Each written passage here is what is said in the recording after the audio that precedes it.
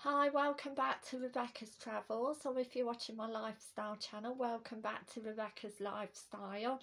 Hi, I've had a great day today in the UK. It's been quite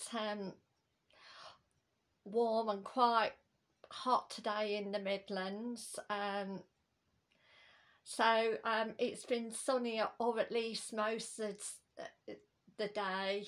Few clouds, but generally quite warm, which is nice to be able to put our t-shirts on, or vest tops, and shorts. So yes. And earlier on, I've been shopping, and I've been doing the gardening, like mowing the lawn and doing the weeding in the garden. Also shopping at my workplace, getting some things ready. And today I'm going to be doing Travel News Europe 5 New Exciting Facts July 2021 Part 2. So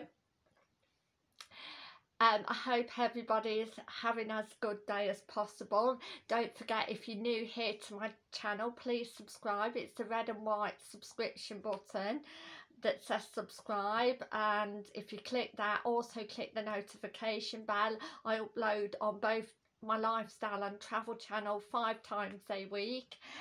And also don't forget, if you want to join my memberships for extra perks, they start at just 99 pence per month, so you can get extra perks from my YouTube travel channel. Again, I love talking about travel and lifestyle. So let's jump right into the video. Number one, SHAPS confirms the end of quarantine for vaccinated travellers from the amber list country. Transport Secretary Grant SHAPS has confirmed vaccinated travellers' return to England from the amber list countries will no longer have to self-isolate later this month. So again, that's really good news if people have booked to go away and they're going to an amber list country, which is the majority of the countries in Europe. Number two, government launches Balearic Island safety campaign. So that's really good news. I hope it goes as well as possible. Number three, The Guardian. We want to fly to the US, but Norwegian Airways or Norwegian Air insists that we go to Europe.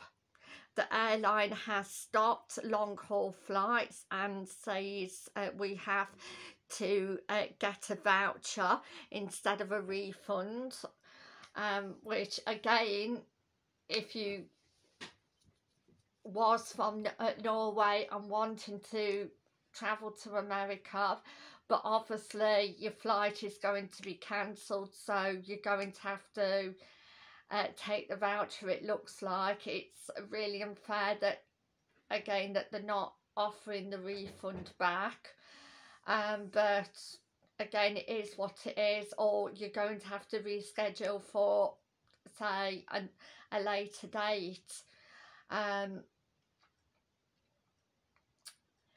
Number four, Euronews.com. France, Italy and 20 other countries should be added to the UK green list, says experts. Last but not least, mylondon.com, Heathrow and Gatwick, latest travel advice for Greece, Cyprus and Turkey. Greece is on the red list country, so again, you're not supposed to go there unless it's probably an absolute emergency, but then you would have to again quarantine for 10 days in the hotel. So again, unless I would say it was an absolute emergency, or you probably can't go there with it being on the red list. Greece and Cyprus are on the AM list, so you will need to quarantine, and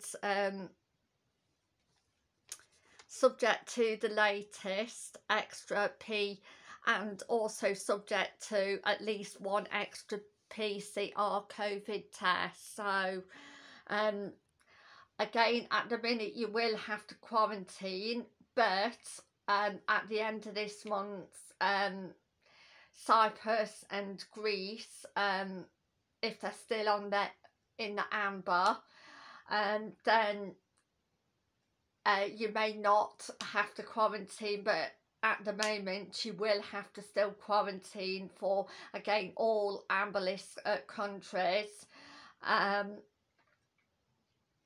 the moment, until probably the end of again this month, July. Like I've said in all videos, if you haven't booked anywhere to go abroad at the moment, you're still probably best off not booking. Obviously, if you have booked to go abroad, then again it really depends which list your country's on, but obviously for green and amber list countries, you well, with green list you won't need to quarantine. With amber at the moment you will, but again, if it's, say, your holiday next month, and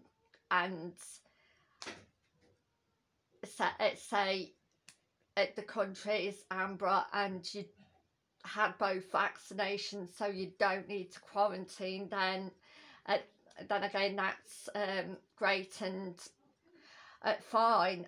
Obviously carry on, but I would still, even so, be still very wary and take all the safety precautions that's recommended. And again, I would also advise, if you haven't booked a holiday yet, and you are wanting to go away or for a day trip, I would definitely say either book in your own country, or